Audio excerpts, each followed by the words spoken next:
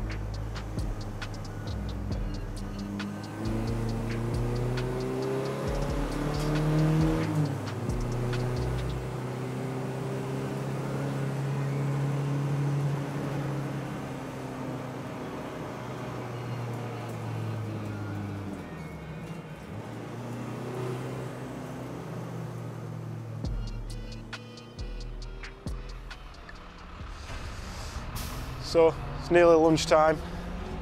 The George Foreman grill's over there. Some bacon on it, we'll get some burgers on it in a bit. But been out in all three cars now, and the Ibiza, really nice. We just changed the rear springs, the front springs, sorry, on that, made them a bit stiffer, and it's worlds apart compared to what it was. The Mark II, I've not been out in that when it was sort of drying like it is now, a bit too damp. and them tyres are rubbish when it's damp, them gitties. Maybe good for dry, but not for damp. And then the lay-on, we've just been out in that. I can't get it to look where I want it to look. We've just been out in that, and that was pretty good as well. Oil temps are getting a bit hot now though. Coolant's mint now, but oil temps are getting a bit hot, so let's go back out in it, see what lap times I can do.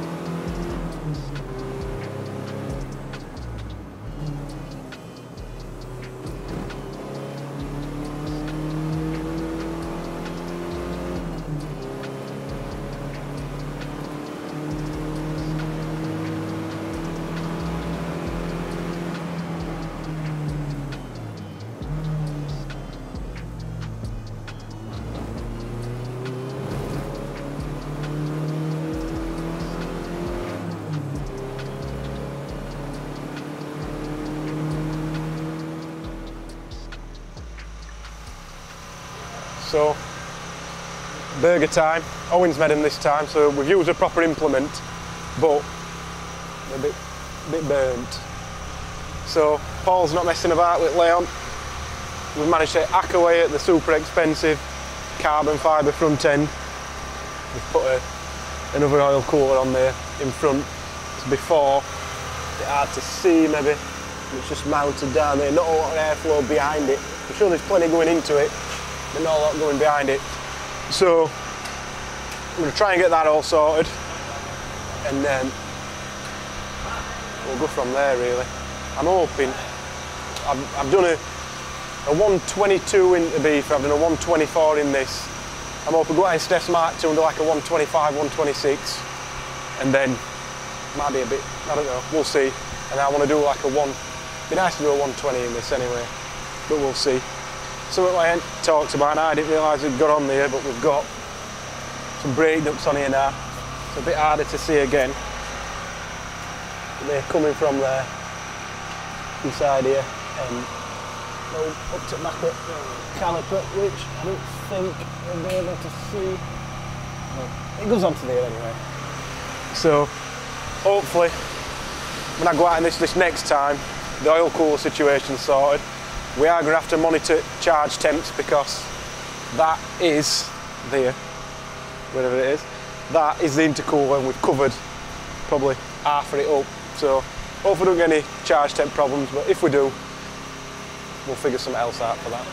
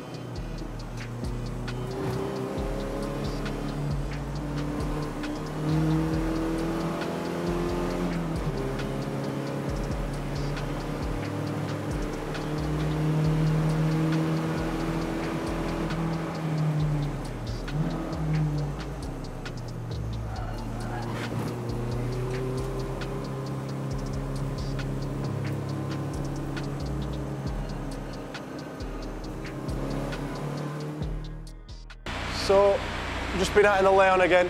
Absolutely smashed my lap time. Hopefully you've seen some footage of that. But then towards end of run, felt a little splutter. Had a quick look over it. Oil temps have gone crazy again. So you can see where Paul put it in there. And one of the things we did while we were going out, I just said it'd be a good idea to log the inlet air temps, because we're covering half intercooler. We've logged them and they're getting to 90 as well. So there's something not right. We're going to move oil cooler again to another place. It's a bit more work, a bit more cutting. And we're going to change the oil as well, because it's got up to like 140, 150 now, so it's just cooked that oil. So annoying, frustrating, but we should be able to get it somewhere near where I want it to end. We'll get it reliable. We've still got a few hours left. So I'm going to go out in the Mark II now and see what's what. And I've pretty much finished what I need to do with a lay-on. A beefer. The beefer's all good now. We're just going to put it back onto the trailer and that's ready to rock. Quick check when we get back to the workshop, maybe change brake pads and stuff like that, but other than that, ready to rock.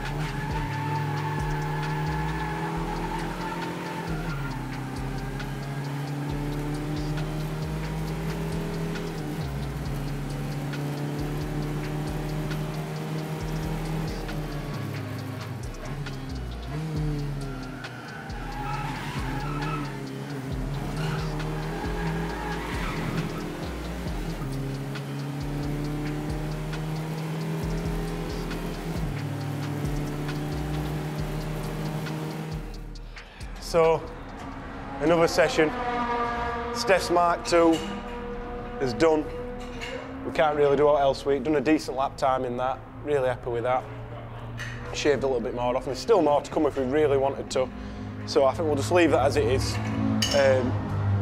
We found where it starts to go, sort of start limping along when you're running out of fuel. So we don't need to do any more testing on that. It's not got a massive tank either, so we can't do a massive session if we need to use it at Birkett. So we're not far off doing what we need to do. The only other problem, this bloody thing. So we've moved the oil cooler now. Paul did put it there, but we've shifted that. We've put it now. You can't really see it, but there we go. We're on air jacks here. That's the oil cooler now. So we're having to try do whatever we can do to get some more airflow through it. So we think now, because the oil's got hot a couple of times and we're only running Quantum Platinum, which is what we'd normally run in track stuff, but maybe not something that's not got the best oil cooling. We've got some Miller's oil from the guys next door. That's that. So 80 quid's worth of oil later. We're going to get that thrown in and just see if it takes any longer for it to come up to temp, because these guys reckon they were 10 degrees when they tried it in their race car. So we're hoping for similar gains, really. It'd be nice to get 30 or 40, but we'll see what happens. There's only another like 40 minutes to go on this track day, and we've got to get it tested, because really we're not going to have much time to do any stress testing before Birkett, so see what happens. Like water, definitely don't touch it.